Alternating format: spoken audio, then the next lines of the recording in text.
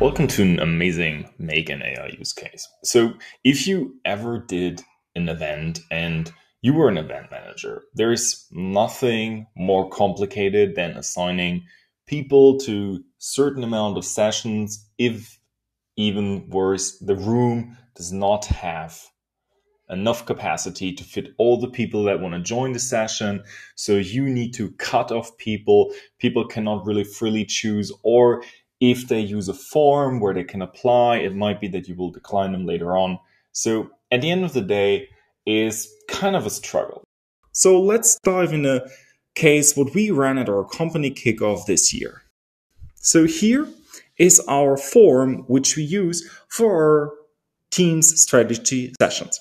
In this form, you can simply put in your email address and choose 3 sessions. So let's choose these 3 sessions here.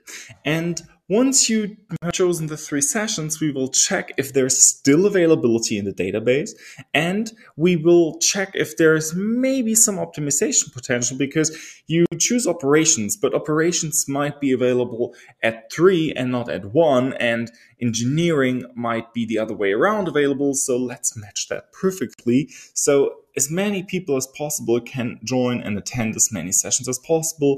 So let's dive into that. How did we do this?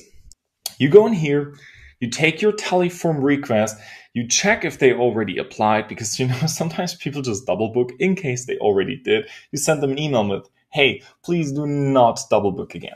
And then you basically go over, you iterate over these sessions. You go in here, please choose one of these 3 sessions.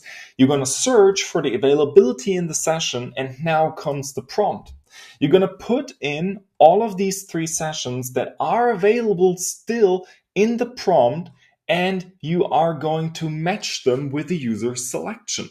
So the AI will actually see, okay, in our data store or database, these sessions are available, and you as a user, you chose these sessions. And now if there is still a match, the AI will match it and will return you this JSON out here.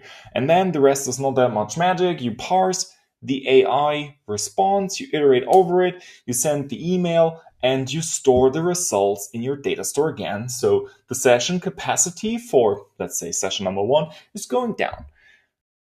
And here's my email, and now you can see, oh, it assigned me automatically to at least 2 sessions because the other sessions were fully booked, which I selected. This is how we automated all of our sessions with Make and with OpenAI. Thanks for listening to that, and if you have more questions, feel free to reach out to us.